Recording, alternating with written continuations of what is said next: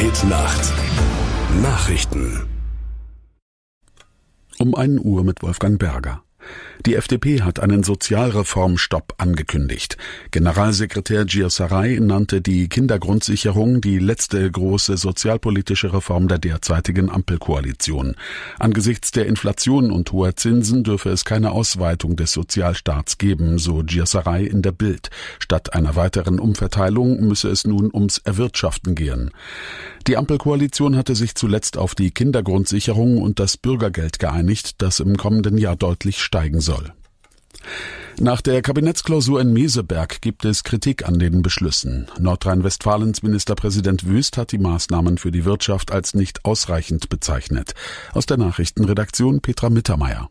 Das Ergebnis von Meseberg sei für den Industriestandort Deutschland eine echte Enttäuschung, sagte Wüst. Steuerliche Entlastungen für Firmen und Eckpunkte für weniger Bürokratie sind nach Ansicht des CDU-Politikers zu wenig.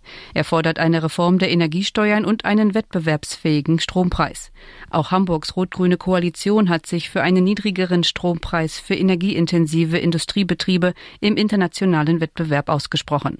Und der Verband der chemischen Industrie warf der Bundesregierung vor, sie ignoriere eine akute Notlage. Die Linke hat die Wahl ihrer neuen Fraktionsspitze im Bundestag auf unbestimmte Zeit verschoben. Sie war eigentlich für Montag geplant und sollte auf einer 2-tägigen Fraktionsklausur vorbereitet werden.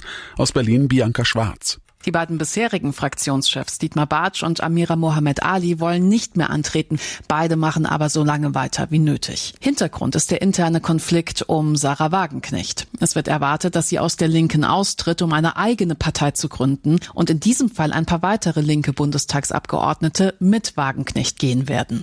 Sollten insgesamt 2 Bundestagsabgeordnete die Linke verlassen, würde die Partei ihren Fraktionsstatus verlieren und wäre dann nur noch als Gruppe im Bundestag vertreten. Die Mutter des umstrittenen spanischen Fußballverbandspräsidenten Rubiales ist wegen ihres Hungerstreiks in ein Krankenhaus gebracht worden. Wie Agenturen berichten, hat es gesundheitliche Probleme gegeben, weshalb die Einlieferung nötig wurde. Rubiales Mutter war vor 3 Tagen in einer Kirche aus Protest in den Hungerstreik getreten. Ihr Sohn werde ungerecht und unmenschlich behandelt, hieß es aus ihrem Umfeld.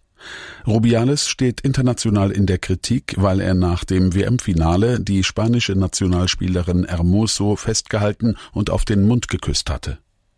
Und das Wetter in Deutschland.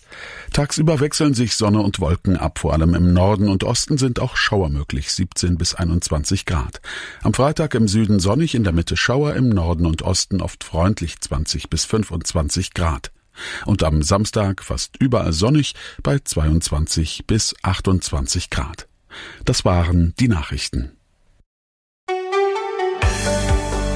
So, damit sind wir wieder auf dem neuesten Stand. Fehlt noch der Blick auf die Verkehrslage in Deutschland. Hier ist der Verkehrsservice in der ARD Hit-Nacht. Die Autobahn 1 Dortmund Richtung Köln ist zwischen Vollmarstein und Gevelsberg immer noch nach dem LKW-Unfall gesperrt. Es staut sich, aber nicht mehr ganz so lang. Die A2 Berlin Richtung Hannover bleibt zwischen Thesen und Lostau wegen Bergungsarbeiten bis voraussichtlich Samstag gesperrt. Ja, war ein großer Unfall. Umleitung führt über Burg.